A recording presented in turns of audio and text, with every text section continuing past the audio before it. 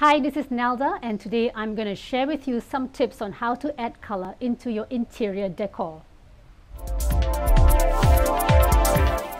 So what is the general color scheme in your interior decor and your home right now? Is it gray? Is it natural? Is it brown? Is it earthy? Is it white? Is it minimalist and neutral? And the fact is you're sick of it right now and you want to add color into your interior decor. Okay, so I'm going to share with you some very basic tips, and we're going to just skip the rules today and just cut to the action. All right.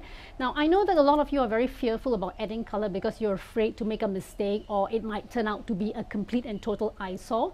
So if you follow these few simple rules, you would be able to make a very successful color scheme in your interior decor. Now, first and foremost, right, choose your favorite color. Very simple, choose your favorite color. Secondly, choose a lighter version of your favorite color.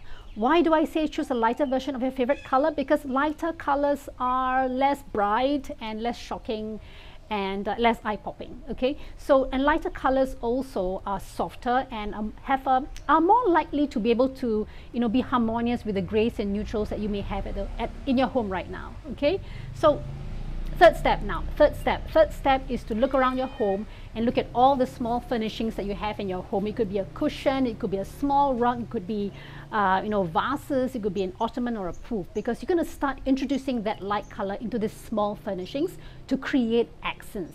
Now, in time, when you're more confident, you can put more color into more areas in your room, right? Choose more furnishing or use matching colors.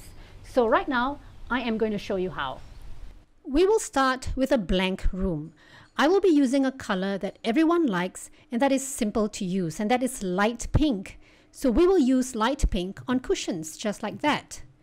And then we will use a matching rug. Now you can see the rug contains pinks and grays and beiges, which match the neutral colors around the room as well as the cushions. Now the wall is still bare, so I'm going to use a piece of artwork to cover the wall, and this artwork comes in shades of pinks, just like that. Now you can see that the room is about to come to life just by the use of pinks.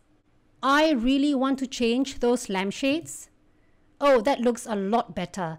Not only do these lampshades match the color of the floor, but they create a different separate layer away from the wall.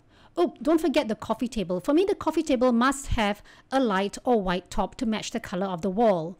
So now the room is almost ready, but I'm going to be a bit more adventurous and push it a little bit further. I'm going to add some shadows and darker colors to create more dimension and contrast. So here goes. Gray cushions behind the pinks and dark blue bowl poofs on the right and left. Now this is a room which is ready for me to relax in.